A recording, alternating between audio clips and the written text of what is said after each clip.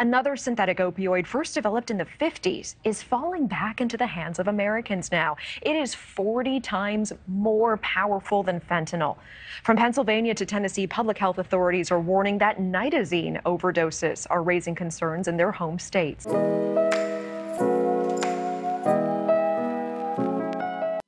Every 10 hours, someone in North America dies from an opiate overdose, a stark reality that spans from Vancouver to Vermont.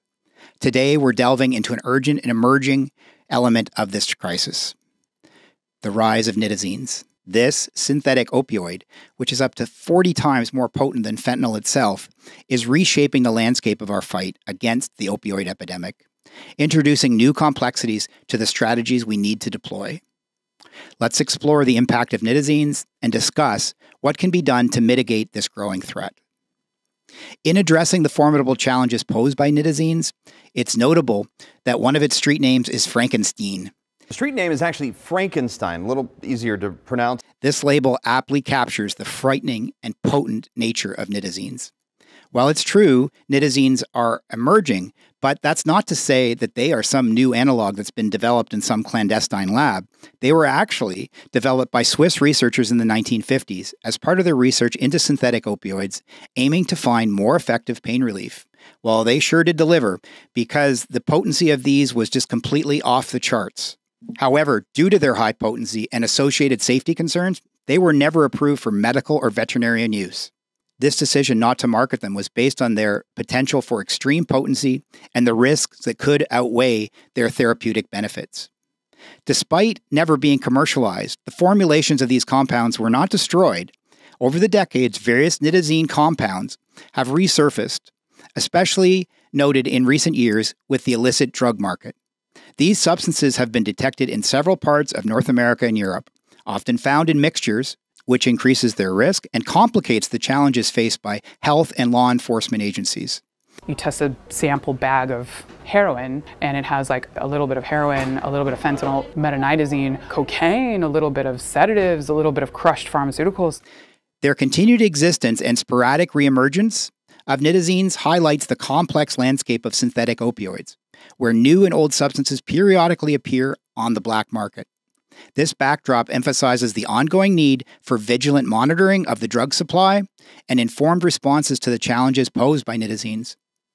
Their history underscores a pattern of reemergence that requires continuous research and policy efforts to mitigate their impact on public health.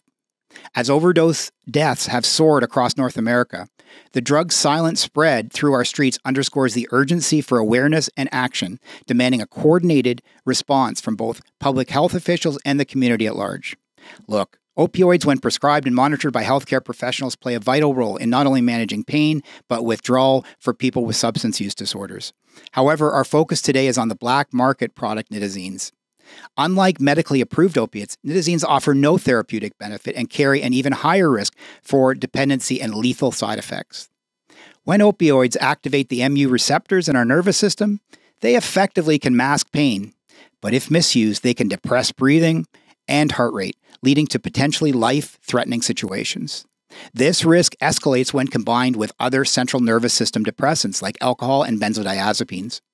The concern with nitazene, clandestinely sold and consumed without users' knowledge whatsoever, lies in its inclusion in these dangerous mixes.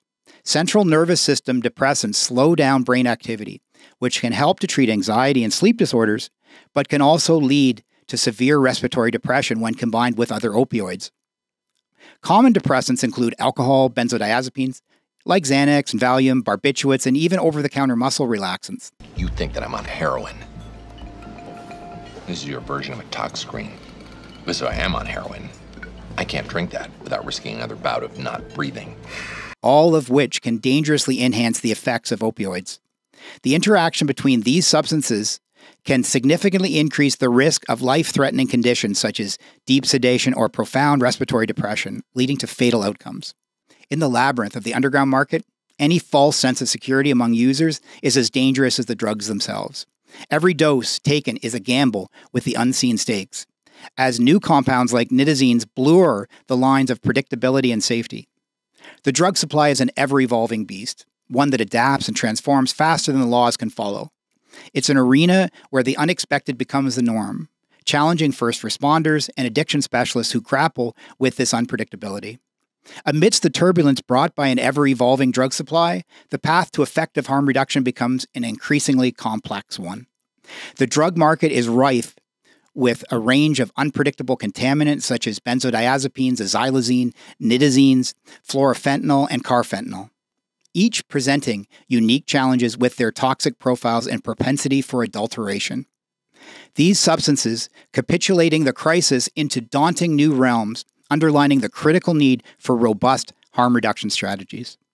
As we navigate this chaotic landscape, the efficacy of naloxone, once hailed as this universal antidote, is now under rigorous scrutiny. Traditionally effective against opioids like fentanyl, its reliability diminishes against the emerging cocktail of potent threats. This evolving scenario demands a recalibration of overdose intervention protocols, necessitating higher doses of naloxone, and exploring alternative therapies to address the complexities introduced by the diverse drug mixtures found in today's illicit market. Facing such a diverse array of potent substances demands a robust and multifaceted response. The complexity of the crisis underscores the urgent need for expanded research, enhanced treatment protocols, and comprehensive educational strategies to equip responders and communities to manage and mitigate the multifarious dangers presented by the modern illicit drug landscape. For those in the field of addiction medicine, it's an ongoing mission to demystify these new threats and equip communities with the knowledge to safeguard against them. Our response is not just medical, it's also educational, societal, and deeply human. The illicit drug landscape is morphing, and with it, the tools we've relied on are also being tested. Nitazene is a name that's echoing in the alleys of the opioid crisis, is proving to be a formidable foe. Unlike its predecessors, this class of synthetic opioid can weaken the shield naloxone once provided. Where 2 vials of this antidote once could stand against an overdose, we now find ourselves reaching for 4. Combating a threat that lingers longer and strikes harder than we have known before. This shift isn't just a matter of quantity, it's a change in the very fabric of the response to the overdose emergencies. It's a wake-up call to the resilience and the adaptability of our healthcare system. Navigating the complex terrain of opiate overdoses now includes confronting nitazenes, which has introduced a daunting challenge, an increased incidence of cardiac arrest. It's a complication that can occur even when an overdose seemingly has already been reversed, suggesting that nitazenes are dangers that lurk beyond the immediate crisis. The sad reality, we don't have any actual data to help our clinicians navigate these paths. For medical responders, this adds a layer of urgency to an already pressing situation. The stakes are higher, and the outcomes more uncertain, signaling a need for both quick interventions and cautious long-term monitoring after a nitazene overdose. This information is not only a call to action, but a beacon guiding us to a deeper understanding and response to the multifaceted nature of substance-induced medical emergencies. We stand amid an ever-shifting battleground in the fight against opioids, now facing a new shadow, nitazenes. These drugs emerge cloaked in obscurity, bypassing standard detection and escalating the risk of addiction and overdose. Most urine drug screens don't even capture nitazenes. I know 130% way to pass a drug test. Just as we begin to confront the horrors of fentanyl and the gruesome wounds inflicted by xylazine, nitazene introduces another layer of complexity. In our pursuit to dismantle this threat, the answer to this crisis isn't found in a single solution, but through a mosaic of strategies, relentless education, innovative harm reduction, and comprehensive addiction support. It's a call to refine our detection capabilities and embrace the nuances of individual struggles with addiction. The path to addressing the opioid crisis is not linear, nor is it clear. But with each step, we learn and adapt. The continual emergence of new synthetic analogs creates a complex challenge that requires a diverse set of tools, prevention, treatment, and the unwavering compassion.